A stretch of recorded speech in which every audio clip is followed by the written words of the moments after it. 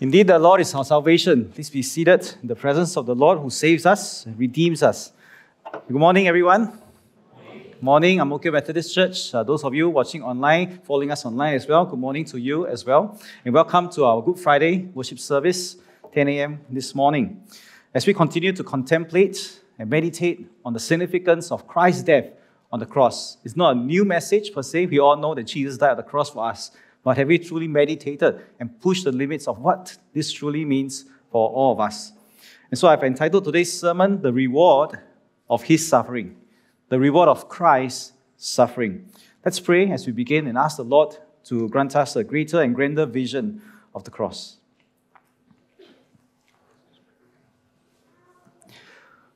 O Lord, magnify yourself in our eyes. Forgive us for the many times we have veiled the truth by our own sinful ways or neglect. Lord, Holy Spirit, remove these veils from our eyes. Anything that is clouding our vision of you and the cross, we pray you take them away. In Jesus' name we pray. Amen. I think by now, almost everyone should already know I contracted COVID-19, right, at the start of the month of March. Thank you for your prayers. By God's grace, I've recovered more or less fully. I resumed some kind of running, not as fast as last time, but at least can resume some kind of exercise. I had 11 days of positive experience, ART positive, right? And then another 2 weeks, 3 weeks plus of long COVID, post-COVID symptoms. What I'm thankful is that my immediate family members didn't have to go through what I went through. The pain of going through that positive experience, all the symptoms. Somehow I managed to isolate from them so they didn't catch the virus from me. The only physical challenge I faced during this period of isolation was sleeping on a mattress on the hard floor. That's the way I isolated myself from the rest of the family members. I put myself in the living room on the hard floor on the mattress. And so when I woke up for the first few mornings, I didn't know whether it was the virus in me or the hard floor. Body ache, after a certain age, I tell you, those of you younger ones, after 40, definitely you will have body aches. So I woke up, I don't know this body ache because of the virus on the floor. Likely it's both, right? So we feel that kind of pain as we grow older. But like I said, thankful, the rest of the family members were protected from this sickness. I recall years ago when my son was very young, especially between the ages of 0 to 2 years old, we had to go to the hospital A&E department many times for different reasons. As young as he was 5 months old, that time he developed UTI, that's urinary tract infection, right? And we know typically it affects ladies more than guys, but so he got it anyway, even though he was a boy, he developed, it's unusual, but he got it. The episode was particularly painful for my wife Val and I because we couldn't do anything. The procedure at the time was that we had to stand outside the room and wait while the doctors and nurses try to find his vein, to put a drip. We know this is already difficult for any ordinary baby, right? But my son at the time, 5 months old, he was weighing a whooping 10 kg. Wow! The doctor told the nurse, cannot be, go and weigh again. That's how chubby he was. He was the Michelin tire kind of baby, Michelin tire. And so, chubby, very good, cute, right? Very unseen as parents, very comforted. But when you go to hospital for a situation like that, it's the reverse. So it was tough, and he was wailing inside the room for 30 minutes. And Val and I, we were so helpless. Oh man, we can't do anything to comfort him or to help him. Thankfully, the episode is over. Then in the course of the 2 years, he basically developed febrile fits 3 times. That's high fever as an infant or toddler, and then go into a kind of fits. So the doctors told us this was also unusual. Most people, children, get febrile fits at most once in their lifetime. But he had it 3 times. And almost coincide always with healing services. Whenever we had healing services in the church, almost that time, he would have something that would go wrong. And so we went to hospital many times because of this febrile fits. And then when he was 2 years old, this time my neglect, my fault. I didn't watch him properly at the playground at my in-laws estate. And so he fell head first onto the staircase. Pa! But thankfully, he didn't get a concussion. He didn't hit this part of his head. He hit, thankfully, or not, the lips. And so the lips cut against his teeth. He had a huge gash. And so his lip was flapping. And then blood gushing out everywhere. His stool a bit shaken. I carried him and his bloody shirt back home. Thankfully, Val didn't scold me. Right? And we rushed him to the hospital for stitches. And so throughout all these episodes, there was just one lingering thought in my mind. I wish it was me, not him. I wish it was me, not him. Those of us who are parents, you probably experience this similar feeling or thought. When you see your children suffer, you are looking at them helpless. And you think to yourself, I wish it was me, not them. Those of you who had to go through a difficult journey with your spouse, seeing them through a debilitating illness, at first, healthy, chubby perhaps, but maybe cancer strikes, you see them losing weight, becoming more and more bony. You think to yourself, I wish it was me, not my spouse. And now in this COVID pandemic, we know that the seniors are the vulnerable group. And if your parents or grandparents catch COVID, you probably think to yourself, I wish it was me, not them. I wish it was me, not them. But actually, this innate desire of ours to bear the suffering of others is nothing new, because it comes from the very heart of God. It comes from the very God's heart as Father. The big difference between God and us is this. God not only felt the same desire, I wish it was me, not you. The big difference is that God actually did bear our sins, our sicknesses, and our sufferings. Jesus, as God, really did die on our behalf. He wasn't helpless watching from afar. I wish I can do something about it. No, He stepped into time. Jesus stepped into time and He really bore everything on our behalf. That's the big difference. In the history of Christianity, some heretics, they have tried to speculate that God in Christ Jesus didn't really die. Although, to be fair, I must say, they weren't really called heretics at the start. They were all genuinely trying to understand what God has done on the cross. But somewhere along the line, because of their theories, they were labeled by church fathers later on as heretics because they were not in line with biblical truth. But they started out with a good desire to try to explain what's happening. So some of the theories that they had put forth, for example, was, Jesus didn't really die on the cross as God. Somehow at the last minute, there was a substitution. Somebody else died there instead of God. Or there was another theory, at the last minute, Jesus removed His spirit. So the person who died there was purely human, not God. God didn't really die. So all of these were later on branded as heretics because they are not in line with biblical truth. Underlying all this, basically, they couldn't accept the fact that it was possible that this immutable, unchanging God could really die. How could God really suffer, stoop so low, and die? So in their mind of thinking, their eyes, no, cannot be. So God cannot die, and therefore they come up with some kind of theory. They didn't believe that God would stoop so low to become a human baby, take on human flesh, and to suffer such a humiliating death on the cross. In case you're not aware, scholars, historians tell us that the crucifixion is extremely cruel, humiliating way of execution. Instead of executing one straight away, like, go to a guillotine, chop, 1 second, settled. The crucifixion is a long and painful and humiliating process. The pain itself, physical pain, we can even hardly imagine, but it's bad, with nails going through your arms, your feet. You really can kind of imagine how bad it is. And then with every breath, you have to push against all this pain just to breathe. Excruciating pain. But that's not just the end of the story. The Roman Empire used the crucifixion in a way to make a very strong political message as well. They will crucify the criminals at the busy road junctions, the highways of the ancient world, to give a very serious warning to everyone. Don't ever mess with the Roman Empire. This will be your fate. If you ever mess with us, this is what will be for you. And they will strip the victims naked quite often. Being naked is already quite humiliating, right? But now being stripped naked and hung on the cross for everyone who passes by to see. And so the cross, the crucifixion, is a very painful and humiliating death. And that's why some people couldn't accept the fact that God really did die. So they came up with all these other theories. It's not really God who died.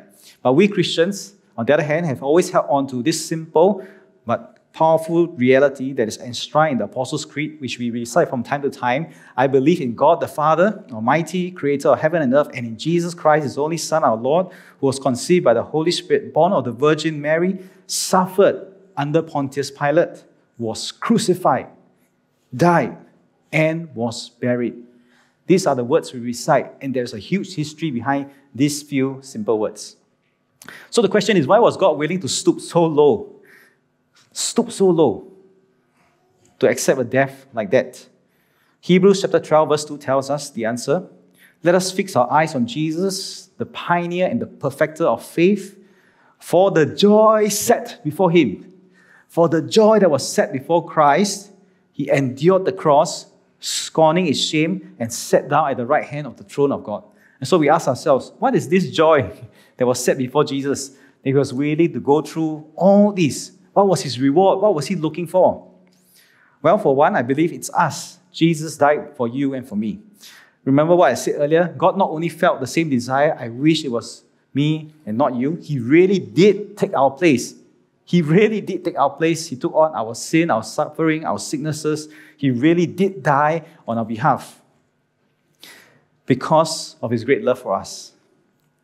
As simple as that reality is, having been a pastor for more than a decade now, I find that many Christians, generally we find ourselves torn between two realities. On the one hand, we freely confess, yes, God loves me. We freely confess that. We even know John 3:16 so well. For God so loved the world that he gave his only begotten Son, right? So we believe that. We know God loves us so much.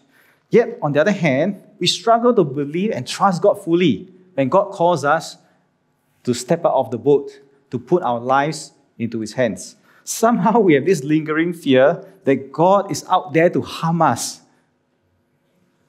Do you have this same struggle? On one hand, you confess, yes, God, I know you love me. On the other hand, I'm not sure I can really trust you with all the daily, stuff in our lives. I find it quite ironic sometimes, Think about this way. Here we are, able to entrust to God this unknown, eternal reality. Huge, unknown, eternal reality. We say, okay, Jesus, you are my Savior. I believe you for this. And yet, when it comes to the small little things in our lives, we don't dare to trust him. Give you an analogy. You ask the architect to build you a wonderful palace, your house. You entrust this whole big project to the architect, but then you tell the architect, I want to determine this particular screw, this particular light bulb. I don't care, everything is white. I want it mine here, orange. There's a huge design here, but we just want to meddle with that little bit without trusting God, who is this big architect, to take care even of the little details of our lives. Isn't it very ironic? We dare to entrust to God huge unknown reality, and yet we cannot let go of the small little thing that actually is generally insignificant compared to eternity. Surely it should be the other way around, isn't it?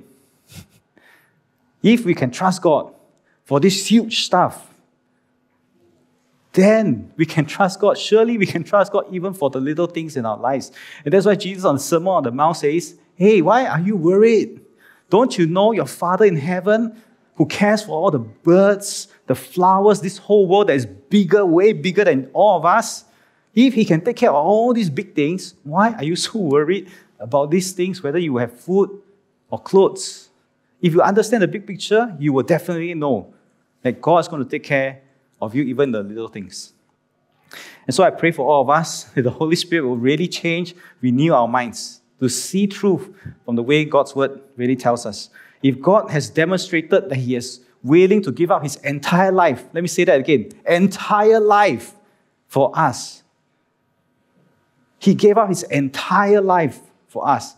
Why are we trying to steal a bit of what he can do for ourselves and not entrust our whole lives fully to him? In his book, Our Bodies Tell God's Story, the author Christopher West reflects on the reward and the meaning of Christ's death. And he writes very powerfully, he reflects on the work of Christ on the cross. He says, Christ's life proclaims, you don't believe God loves you? Let me show you how much God loves you. How much God loves us. You don't believe that God is actually gift. This is my body given for you.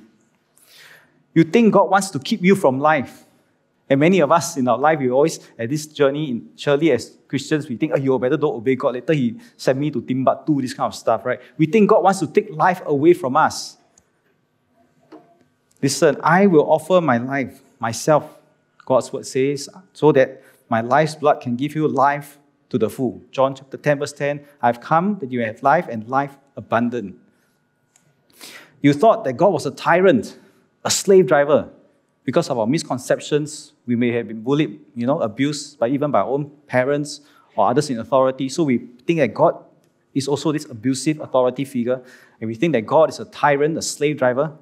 But Jesus says, I will take the form of a slave to show you I'm not a slave driver. I will let you lord it over me to demonstrate that God has no desire to lord it over you. You thought that God will whip your back if you gave Him the chance. I will let you whip my back to demonstrate that God has no desire to whip yours. I have not come to condemn you, but to save you. I have not come to enslave you, but to set you free. Stop persisting in your unbelief. Stop persisting in your unbelief. Repent and believe the good news. Repentance is not saying sorry. In the Greek understanding, repentance is a change of our mind to see things differently. So repent and believe the good news. God is not here to torture us, but to set us free. By the way, this is the very basis why I put myself out there to pray for the sick, despite getting criticized from time to time. For me, two simple reasons. Jesus consistently demonstrated healing ministry in His life. Even if I don't fully understand everything, I still have my own theological struggles. He's my Lord. He set the example, I follow Him. I don't fully understand, it's okay. He did it, He knows everything, I follow Him. The other reason I pursue healing ministry is because I truly believe Jesus did pay the full penalty for our sins and our sicknesses. The full penalty. To those who think that maybe sicknesses are God's way to discipline us, do you know that actually you are going against the grain of Scripture? The grain of the Bible actually doesn't go in this direction at all, that God uses sicknesses to discipline and to punish us. Matthew chapter 7, again, Sermon on the Mount, Jesus taught very clearly, which of you, if your son asks for bread, will give him a stone? Or if he asks for a fish, you will give him a snake? If you then, though you are evil, and we must admit we are evil, we are sinful, we are fallen, compared to God's standard of goodness, we are evil. If we are evil, know how to give good gifts to our children, how much more will your Father in heaven give good gifts to those who ask Him? How much more? It's a superlative comparative. If we are evil, know how to give good gifts to our children. You ask for bread, I give you bread. If we are able to do this, how much more is the goodness of the Father in heaven? Do we truly understand the Father's goodness? Are we going to attribute evil to God? I won't dare to do so.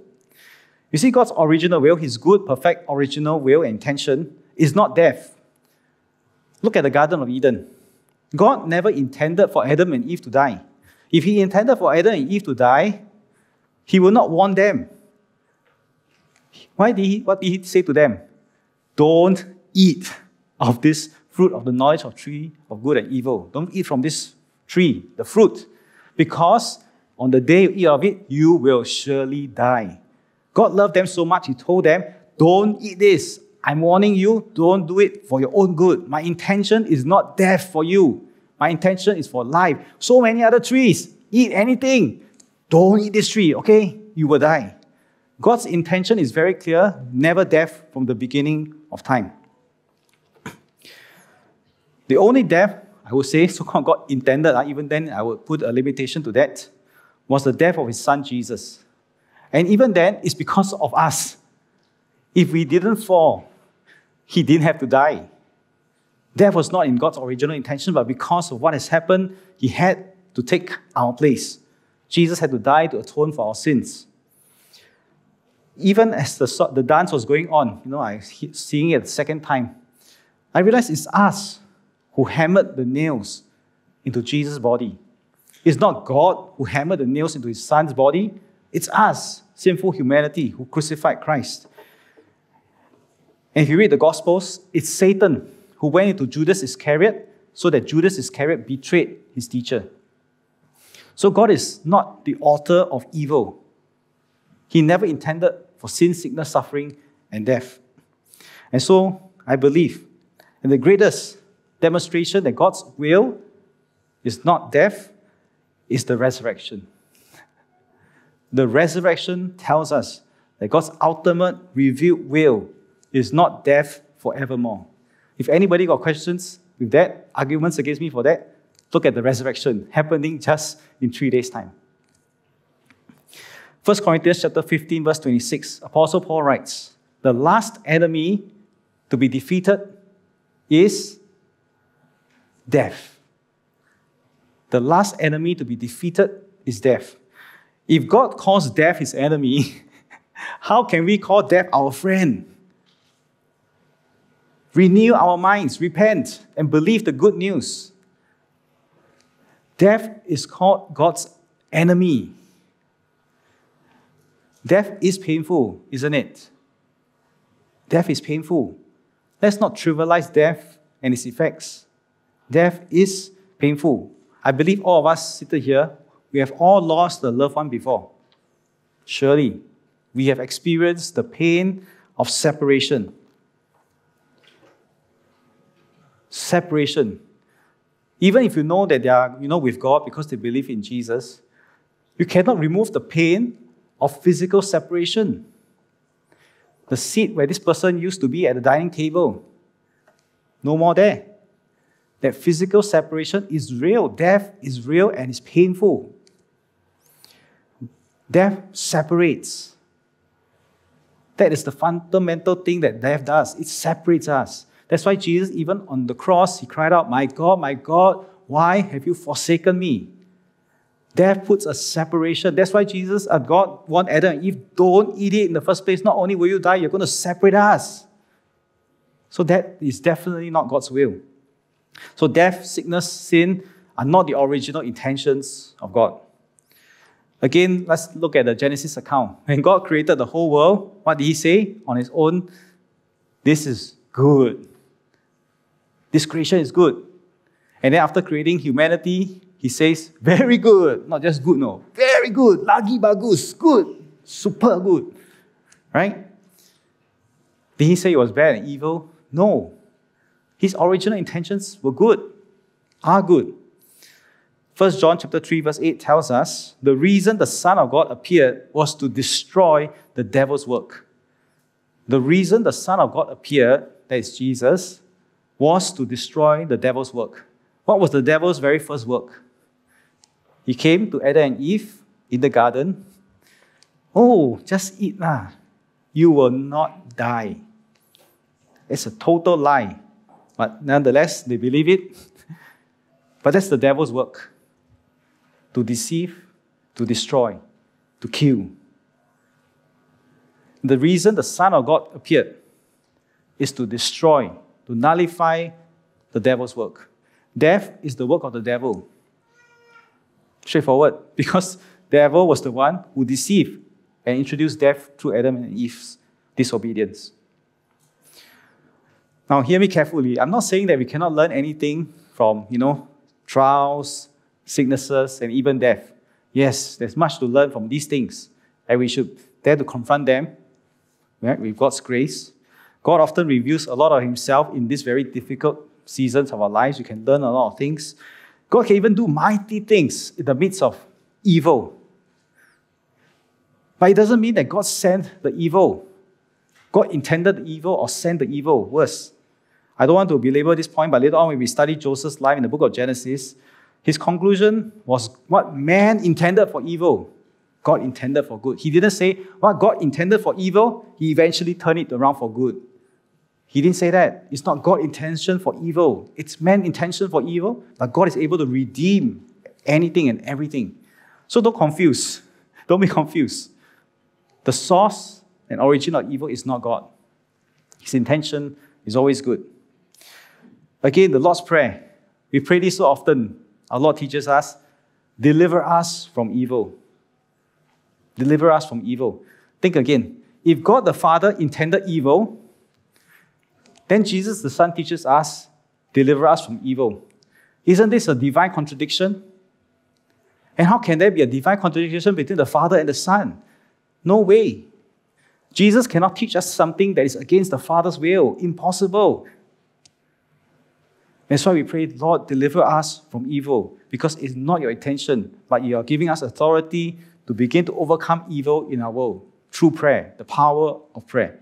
That's how we overcome evil, not with arms and weapons. It's prayer that we overcome and are delivered from evil. And so if Christ died for us, we ask ourselves this question, is his death insufficient to atone for all our sicknesses? If his death is sufficient to atone for our deaths, why is it not sufficient to atone for all our sicknesses? Are we going to put a limit to Christ's reward for his suffering? Oh, Christ, yeah, you died for me. Okay, very good. You died for my death. Okay, very good. But you didn't die for my sickness. Are we going to put a limit around what God has done for us? The reward of his suffering is our holistic redemption, body, spirit, and soul. Are we going to say, oh, Jesus, you only died for my spirit. You didn't die for my body. Are we denying that this body is not created by God? No. You think about the implications of what we're thinking. When we say, God, you didn't die for my sickness, you died only for my sins. The full reward of Christ's suffering is the redemption of all of us. Body, spirit, and soul. Yes, this body will decay, will die, but there is a physical, spiritual, resurrected body that we're looking forward. It is not a ghost figure that we will inherit. It is a real body. We don't fully understand it, but it's going to be physical, material. The reward of his suffering then is all of us. That's the first point. I see all of you. I recognize most of you, if not all of you. I know you are mature Christians. You've been attending church. You've been growing in cell groups. So I can say this in love. I say this in love. This rebuke in love. Then generally, we try to share Christ with people, right? And then we tell them, believe in Jesus Christ, you will have eternal life. When you die, you go to heaven. Correct? We always say that. Nothing wrong with that, except that it's incomplete. It is not inaccurate, but it is incomplete. And so we put eternal life ahead of us. Whereas in John chapter 17, verse 3, Jesus says, this is eternal life. Not to go to heaven. The verse says that they know you, the only true God, and Jesus Christ whom you have sent. And so we make this mistake. We tell people, believe in Jesus Christ, you will have eternal life when you die. We put eternal life in front. But this verse tells us the line of eternity is beside us. It's actually beside us. And so when we believe in Jesus Christ, we cross over from death to life. From darkness to light. From having no relationship with God because we are separated because of our sin. But the moment we believe in Jesus, we cross over. And now we have a relationship with God the Father and the Son. That is eternal life. I didn't come up with this definition. Jesus did. John chapter 17, verse 3. So salvation is not just a future matter. Yes, it's true. But it's also a now, present matter. Christ didn't just die to take us to heaven in the future. No, he rescued us for now too. We are supposed to experience his liberation and freedom now. We are supposed to experience the joy of salvation, the peace of salvation now. Not just for the future. And we have the greatest privilege ever to come to God the Father now. You mean you're not going to say your prayers to God the Father until you go to heaven? No, surely not, right? So sometimes our actions contradict what we actually think, and we need to repent and change our minds. We have a privilege to access fully through prayer to God the Father now. Again, we turn to the same high priestly prayer, John 17, the prayer that Jesus prayed. Verse 1, after he said this, he looked toward heaven and he prayed, Father, the hour has come, glorify your Son, that your Son may glorify you. For you granted him authority over all people, that he might give eternal life to all those you have given him. Then he defines, now this is eternal life. I brought you, they know you, the only true God, Jesus Christ whom you have sent. I have brought you glory on earth by finishing the work you gave me to do. So Jesus is happy. He finished the work.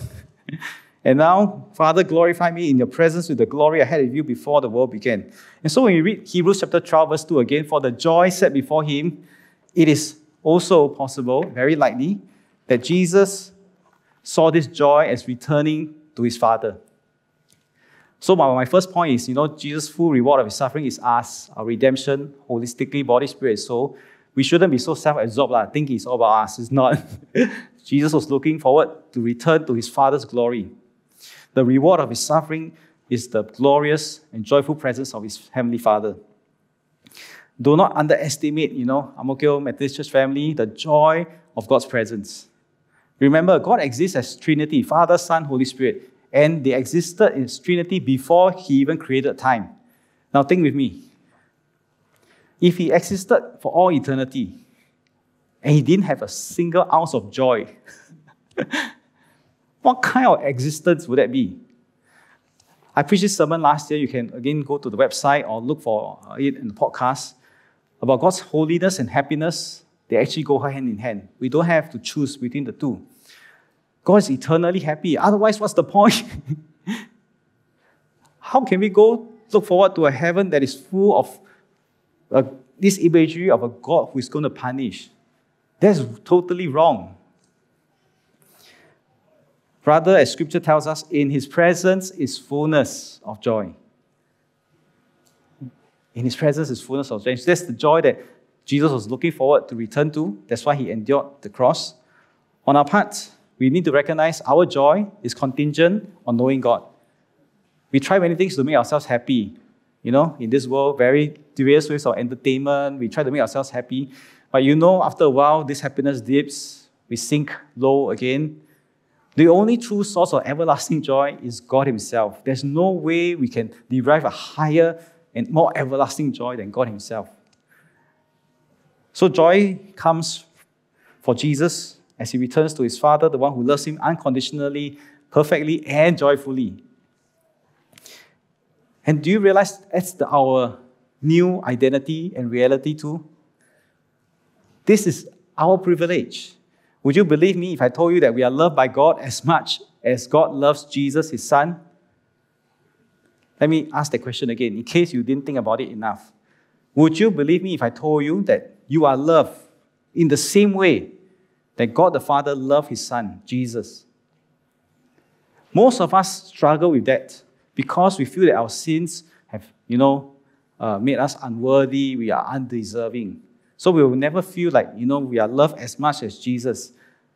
If I were to ask you to raise your hands, do you believe God loves you? Everybody will say yes. Do you believe God loves his Son? Everybody will say yes. Do you believe that God loves you the same way he loved his Son, Jesus Christ? Then we're, maybe not. I want to show you a Bible verse. If it wasn't written in the Bible, I probably wouldn't believe it myself. But ever since I learned this verse, completely changed my mind, renewed my thinking. John chapter 17 again, same chapter. Jesus' prayer. My prayer is not for them alone, that is the first disciples. I pray also for those who will believe in me through their message, that all of them may be one, Father, just as you are in me and I in them. May they also be in us, so that the world may believe that you have sent me. I have given them the glory that you gave me, that they may be one as we are one, I in them and you in me, so that they may be brought to complete unity. And here's the part. Then the world will know that you sent me and have loved them even as you have loved me. That last phrase. You have loved them even as you have loved me. In the Greek, this verse 23 is the same word, agape, the root word. Some of us know there are different words for love in the Greek language. There's agape, unconditional love. There's phileo, friendship love. There's storge, family love. And there's eros, romantic love. It's the same word, agape. God loves Jesus unconditionally, agape love. God loves us. Same word, agape, unconditional love. It's not God agape Jesus, then phileo us. Friendship, love only, lower level. If that were the case, I would preach that to you. But it's not. It is the same unconditional love. We are loved at the same level as Jesus. Again, you think about it. Can God do anything less? Can the God of unconditional love not love unconditionally for everyone? Of course not, because it is His nature. And so what this means in practical terms, in terms of implication, is this. Jesus not only died to give us a relationship with the Father. He didn't just die to give us a relationship, but He died to give us His kind of relationship with the Father. I'm going to let that truth sink in for a while, but this is very important. He didn't die just to give us a relationship, but we are at the same level as Jesus. The same kind of relationship and intimacy that Jesus enjoyed is available for all of us. To put it differently, Christ didn't die so that you can become second class, third class, fourth grade Christian, son of God, daughter of God. Oh, there's the first grade Jesus, everybody else second grade, or fourth grade, or 10th grade. No. We are given the same privileged access as Jesus. That is the full reward of His suffering. Point number 2, the full reward of Christ's suffering is a fully restored and reconciled relationship with God the Father now. In the same manner that Jesus knows the Father, it is available to us now. We really need to get this into our heads, in our spirits. There were 2 young Moravian missionaries by the name of Dover, Nishman. They were called by God in 1732 to minister to African slaves on the islands of St. Thomas, St. Croix, or if you are French, maybe it's pronounced Saqua.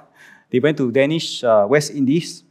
So the legend, as it were, allegedly, they sold themselves as slaves in order to reach the slaves. And as they were sailing away from the docks, they called out to their loved ones on the shore, "May the lamb that was slain receive the reward of his suffering." May the lamb that was slain receive the reward of his suffering. The people out there, Christ died for them. I'm going to die. I'm going to serve as a missionary to bring this reward, people, back to God. So that's I think the over-romanticized version, that they became slaves to reach the slaves. More likely, the 2 missionaries strongly exerted they were willing to become slaves if there was no other way. But unfortunately, the court officials didn't allow them. The court officials said, it is impossible. It is not allowed. White men cannot become slaves. That's the kind of prejudice at the time, okay? It's just a historical fact. We don't want to judge them, but that's the reality. So the long story cut short, after some difficulty, they finally got some approval from the Danish queen herself in the court, and they managed to set sail. So they didn't work as slaves, but they worked as carpenters. And they lived frugally, and they ministered to the slaves. After 2 years, they left, and other Moravian Christians did the work of missions. And it's reputed that the Moravian missionaries baptized 13,000 converts before any other missionaries came. May the lamb that was slain receive the reward of his suffering. This courageous quote by the Moravian Christians is where I got the inspiration for today's sermon. And in case you don't know your history, your Methodist history, the Moravian Christians were instrumental in influencing the life of John Wesley. Their piety, their fervor for the Lord. They had a 100-year unbroken prayer chain, sending out the most number of missionaries ever. This piety, this fervor for the Lord. Because they realized that Christ's reward of his suffering at the end of the day is every single human soul. Every single human soul is the right reward that Jesus deserves. So what's this joy that, set before Jesus, that he was willing to undergo this humiliation of the cross? First of all, is for our full redemption. Body, spirit, soul. Second, for him, the joy of returning to God the Father. But I think above all this is this, the last point, for everyone, others. that everyone can have a restored, reconciled relationship with God. Not just a few privileged people, certain race, certain economic status. No, it's everyone. That is the reward we are supposed to bring to Jesus. I'm very passionate about today's sermon because I'm preaching to myself. I realize I fall far short of this sermon, way far short, in my devotion to Christ, in my evangelistic fervor. I'm preaching passionately to myself. Don't think I got any moral high ground above all of you. I have none. But I preach it because that is the word of God. May the Lamb that was slain receive the reward of his suffering. Now, what would it look like if all of us really took this message seriously, the death of Christ seriously? We can no longer be pew warmers, just sitting there, our lives unchanged. Oh, it's a good message. I'm just going to continue doing my own things. If we truly understand the implications of Christ's death, we can never live the same again. I just want to offer, as we close, a few reflection pointers, application points, how we will live life differently. We should live life differently, that Jesus will receive the full rewards of his suffering. First of all, we will view ourselves and others very differently. We will no longer look at ourselves and others in the same way.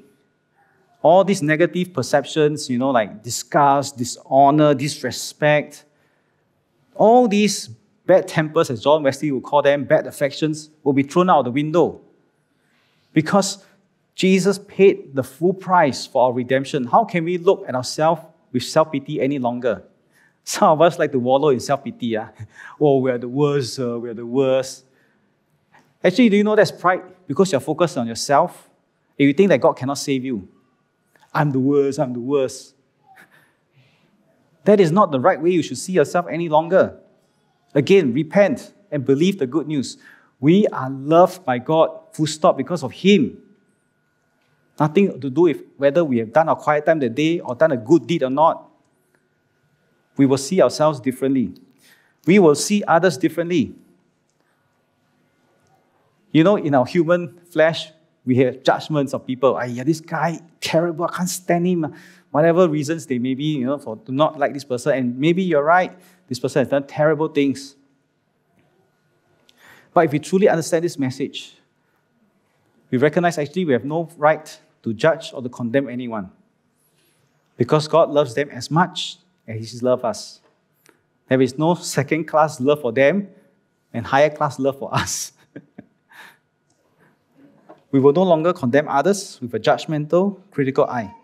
And in case you're worried, oh, this is so self-centered love, we love ourselves. I tell you, if you truly understand God's love, it will never ever be a proud, snobbish kind of love. It will always be a humble, gentle love. That's when you truly understand the love of God. Not higher class kind of love, but gentle, humble love.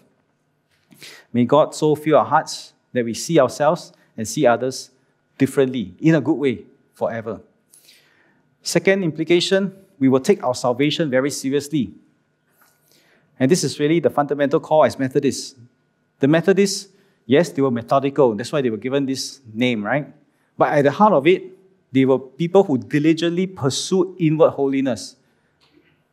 After the revival meetings, John Wesley, in order to make sure that these disciples did not lose their faith, got trapped into the world again, but sucked back in by temptation, he put them into class meetings so that they can work out their salvation. That's the whole intention behind the class meeting, is for accountability, not so much to make sure that, you must prove yourself by good works. No, it's because you've been handed this great treasure.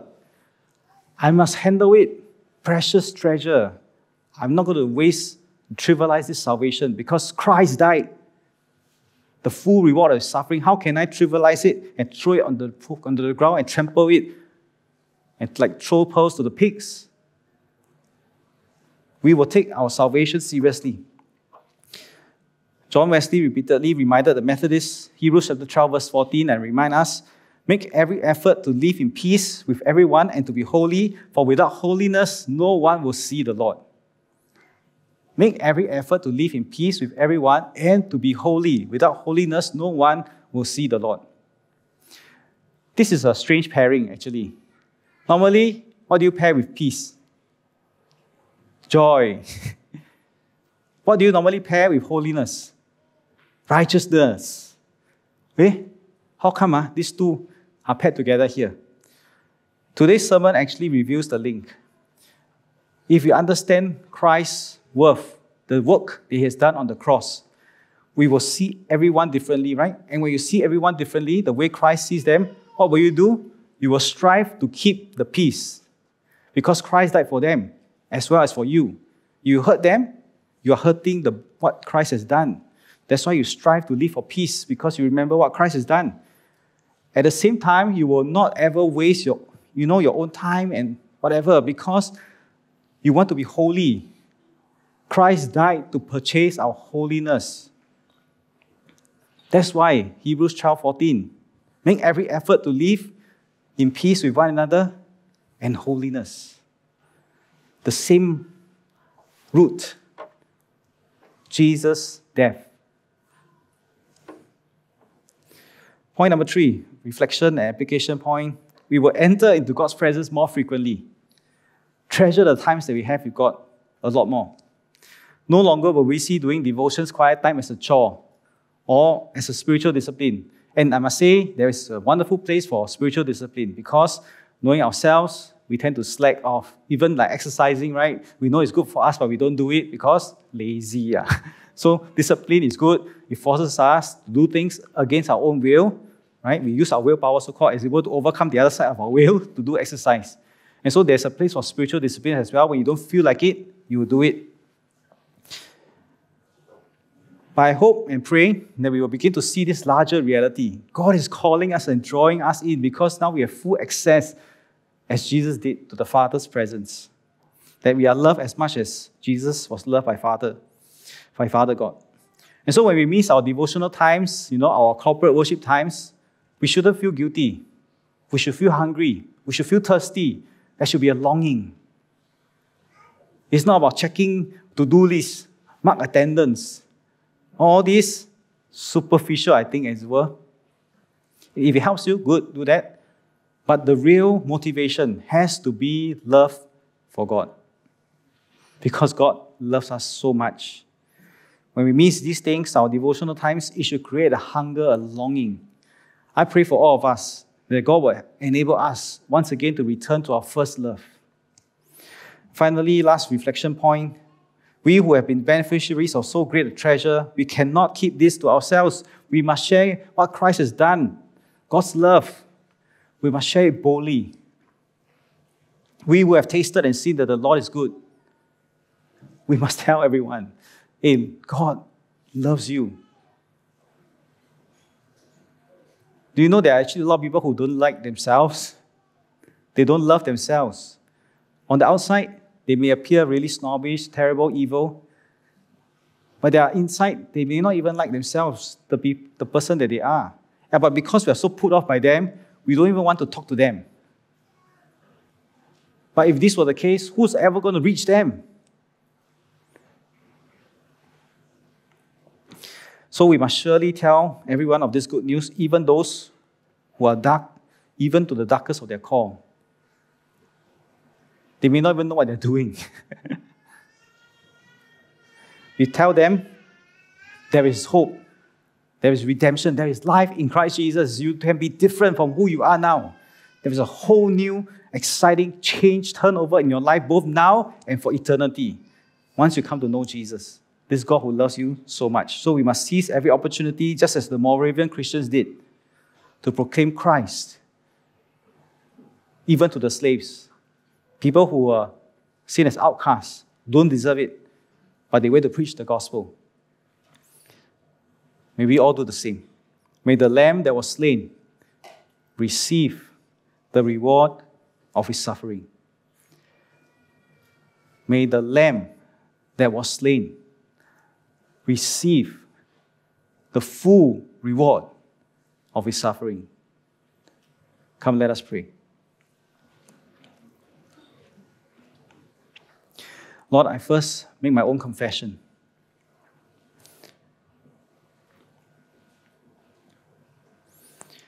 I fail to live out even this message. But yet I'm called to preach this message.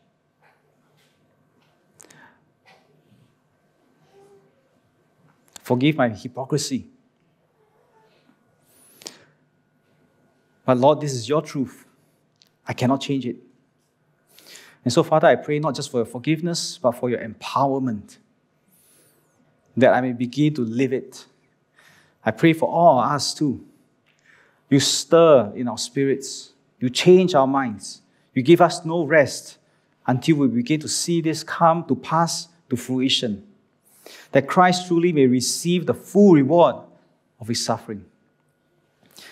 We pray, Father, I want to pray that truly the words that have been preached will not be stolen, taken away by the evil one, because that's his work, to steal.